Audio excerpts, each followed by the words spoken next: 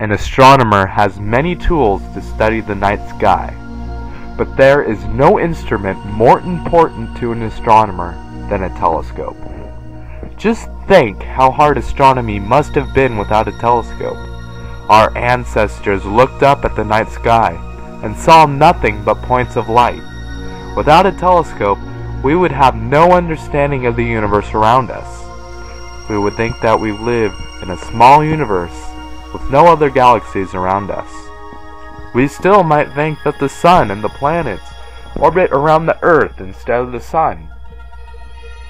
No type of telescope was as innovative as the reflecting telescope, which uses mirrors instead of lenses to gather light and magnify an image. This is the story of the history and impact of the reflecting telescope.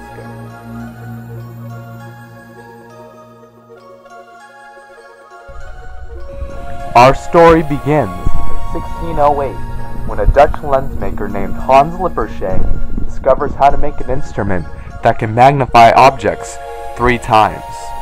However, these telescopes were used for terrestrial viewing and not for astronomical viewing. The first person to look at the night sky with a telescope was Galileo Galilei. He made his own telescope with a magnification of 20 times and turned it to the skies.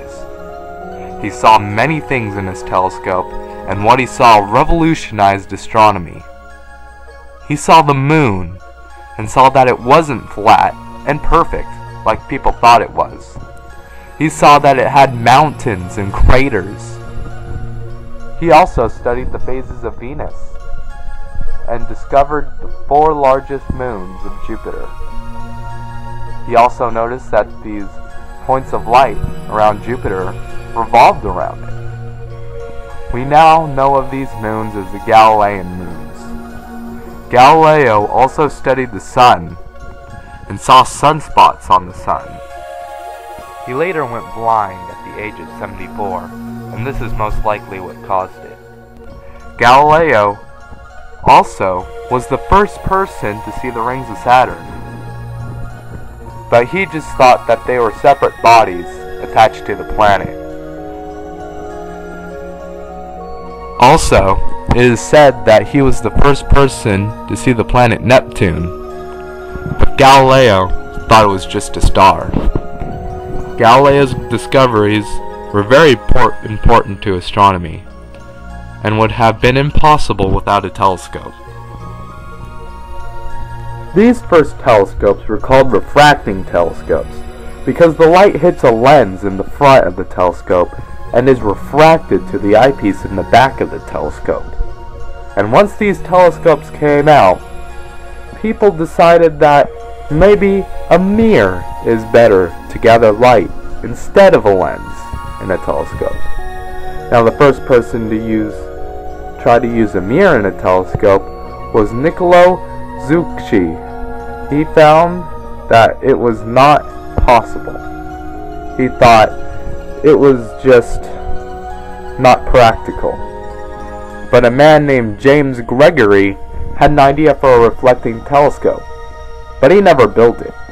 Robert Hooke built it later, but it was too small, and the viewer's head blocked most of the light coming in.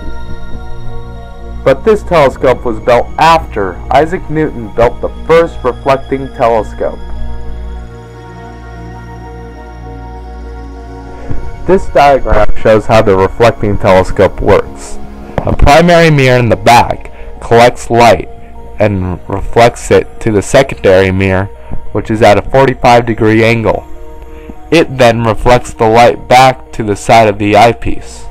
This type of telescope is practical for astronomy because it could be built bigger than refracting telescopes, because you can only support a refracting telescope on its sides. However, with a reflecting telescope, the mirror can be made thinner than a lens, and it can also be supported on the bottom of the telescope. However, these early mirrors were not made of good quality, so the true potential of the reflecting telescope was not realized until a later time. One thing about the early reflecting telescopes was that their primary mirror was spherical. This caused a lot of the image to be distorted. However, this problem was solved when a Scottish instrument maker named James Short created a parabolic and elliptical shaped mirror that had no distortion in the image. Telescopes then became larger and larger. In 1845, the 72-inch reflecting telescope at Birr Castle was the largest telescope at the time. It was a lot bigger than the largest refracting telescope in the world, which was created in 1895 at Yerkes Observatory at the University of Chicago in Wisconsin. The telescope was 40 inches, and it is the second largest refractor in history. The largest was a few inches larger, but it was a total failure. And even with that 72-inch reflecting telescope at Birr Castle, there were still larger reflecting telescopes built. And these telescopes allowed us to see deeper into space than we have ever seen before. At the observatory on Mount Wilson in Los Angeles, California, a 100-inch reflecting telescope was built.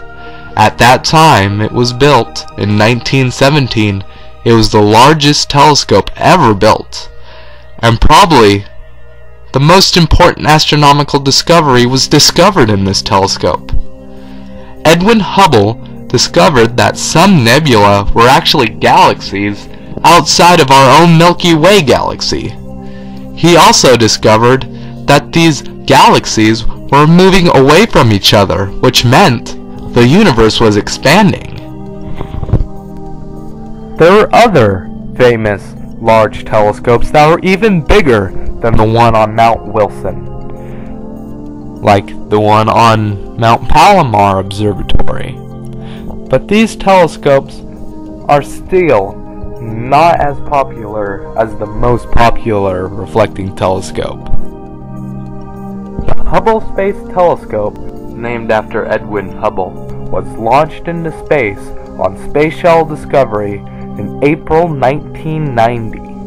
Its diameter was 2.4 meters, about 7 feet 10 inches.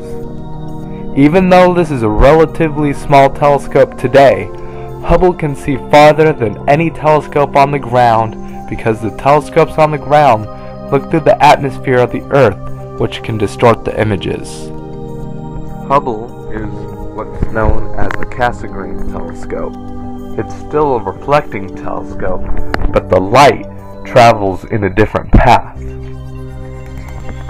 The light comes in the telescope, bounces off the primary mirror, and is reflected back from the secondary mirror all the way through a hole in the primary mirror. Hubble's first images, however, were very disappointing. During the launch of the telescope, the mirror had gotten distorted, which caused the images to look no better than the images on the ground.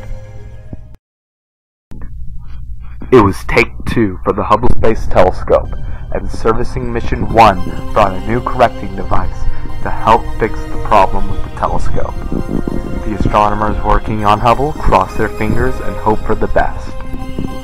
When the new images came back, it was wonderful. They were better than anyone had ever hoped for, but there was much more to come. The Hubble Space Telescope's most amazing image was taken when it stared at a blank spot in the sky from September 24th, 2003 to January 16th, 2004. And this is the final image. It was called the Hubble Deep Field, and it is the deepest any telescope has looked into space. The galaxies in the image were around 300 to 4 million years after the Big Bang, which happened about 13.9 billion years ago. It seems like we've come a long way since the days of Galileo, and it may shock you that they're trying to build bigger and bigger telescopes. So what discoveries will those telescopes make? And I haven't even talked about radio telescopes or infrared telescopes, which are revolutionizing astronomy as we speak. And none of these discoveries would have been possible without these large reflecting telescopes.